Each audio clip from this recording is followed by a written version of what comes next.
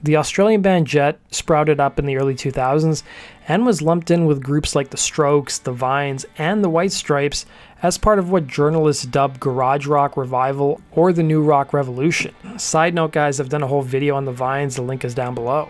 Jet's debut album Get Born, which came out in late 2003, while a massive success, sputtered out of the gates and almost didn't even make much of a splash. Today let's take a look at whatever happened to the band Jet.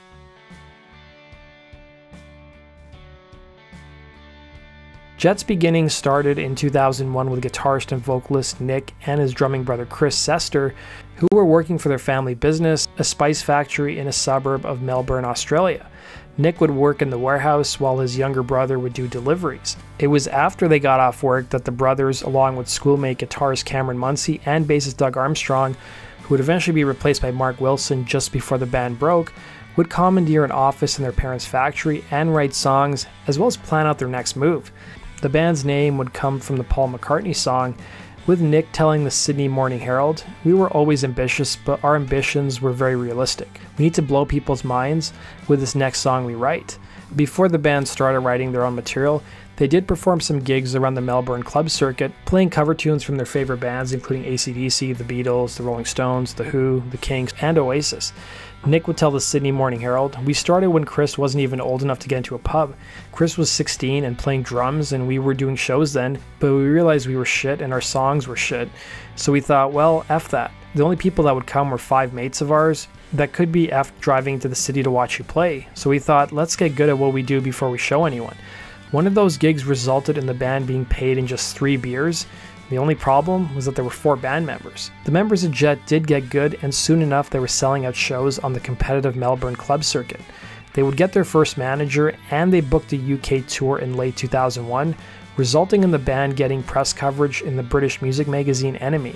In November of 2002, the band put out their first EP, Dirty Sweet, whose title would be inspired by a lyric from the glam band T-Rex. The EP would consist of 4 songs, including their future hit Cold Hard Bitch, and the New Musical Express, who reviewed it, showered it with praise.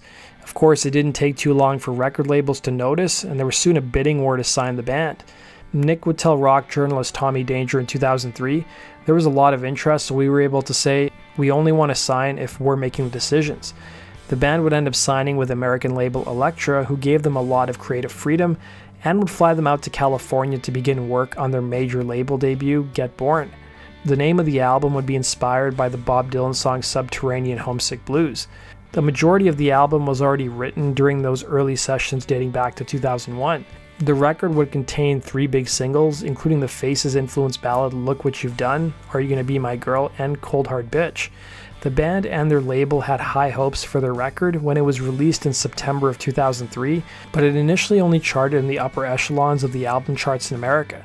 Nick would tell a Sydney newspaper, "There was such a big expectation, and we just thought since we have the support of an enormous American record company who pumped all this money into it, they wouldn't allow it to do anything but go well." I remember everyone was a little surprised that it didn't take off as quick, but it didn't take that long.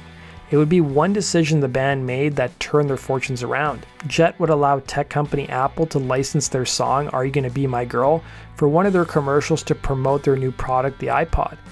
It was after appearing in the commercial that the album took off. The band almost passed on the commercial, with Nick telling the Morning Call newspaper, "Our video was brilliant. It was new and we were sort of like a bit confused. And then this iPod thing came. We were a bit skeptical. We were like, an advertisement? What?" And the money wasn't even there. It wasn't really paying us anything. But I think they had a sort of inkling about how big it was going to be, and in a way, one of the clinchers was that their ad looked sort of like our video. It was really strange, everything lining up like that. The band soon nabbed opening spots for Kings of Leon and impressively the Rolling Stones. In March of 2004, Billboard magazine would write an article interviewing several radio programmers in America who agreed that Jet had the best prospects of any new bands for a long career. One radio programmer from WZZN in Alabama would tell the magazine, "We're having the most success with Jet because they sound like AC/DC." The band also found some fans in more established rock artists, with Steve Van Zandt playing the band on his radio show. It was following the release of the band's debut record that Jet would be lumped in with the likes of the White Stripes, the Hives, the Vines, and the Strokes, who were hailed as the next generation of rock or the saviors of rock. Anyone remember that Rolling Stone cover with the Vines hailing them as the saviors of rock? They certainly had egg on their face afterwards. So what did Jet think of the label and their competition? Nick would tell the Washington Post, "I don't feel it's so much of a competition at all. We're just trying to focus on the lost art of writing good rock and roll songs. We've always just sort of kept our heads down during this garage rock explosion, or whatever the F the press wants to call it. A lot of these bands, they've got the haircuts right, the right style, they're hanging with supermodels, and they're busy being the hottest new thing. Well, we didn't want to be that kind of band. We want to make 5 records, we want to be successful." Despite not feeling like a lot of competition, Jet did see one big difference between themselves and their American counterparts, with Nick telling the LA Times. "There's a lack of pretentiousness about the country," referring to Australia. "We always come across as a bit refreshing, even in person when we met the label for the first time, and we're talking to some of the people involved in the industry. It really helps that we don't have our heads up our ass." Despite all the band's success, they weren't really loved by critics, who slammed them for being derivative of the Stones and the Faces. Their big hit song, "Are You Gonna Be My Girl," was also criticized for sounding too similar to Iggy Pop's Lust for Life and Screwdriver by the White Stripes. The band long denied they were inspired by either song, instead pointing to the song "I'm Ready for Love" by Martha and the Vandellas and "You Can't Hurry Love" by the Supremes. At the end of the day, the band's debut album was a huge success, selling over 3.5 million copies. But it was during the band's time on the road opening for Kings of Leon that the Sester brothers' father would pass away. It hit the brothers particularly hard, with Nick telling the LA Times, "I didn't care about anything anymore. I went to some pretty dark places, disappeared off the face of the earth for a while. Nobody even knew where I was. I didn't even want to be in the band." Jet would end up regrouping, releasing their sophomore record Shine On in 2006. That was a departure from their last album, with more reflective and slower songs, with the title track paying tribute to the Sesters' late father. Nick would tell the LA Times, "It ended up being an incredible experience. We came back from a wretched place, dealt with our demons and our grief, and wrote some really special songs. The process was really cathartic." The band would even have a song named "Fallen Star" on the soundtrack for Spider-Man 3, which came out in 2007. The group's second album was a modest success, but didn't match the sales record of their last album. The band would follow that up with their third and final release, 2010's Shaka Rock. The album would prove to be the worst charting of their career in America, peaking at just number 27, but it still went platinum in their home country of Australia. The band, having reached their breaking point, soon called it quits the same year. It was following the band's final gig in 2010 that Jet frontman Nick Sester would leave the stage, telling Rolling Stone, "Literally 48 hours after that last show, I was in the middle of the Jordanian desert with a Bedouin guide and a bunch of camels. I stayed there for months, me and my wife, in a 4-wheel drive. That's where I was physically, mentally, and emotionally." Within 3 years of their formation, the band was selling millions of copies of their debut record in both Europe and Asia.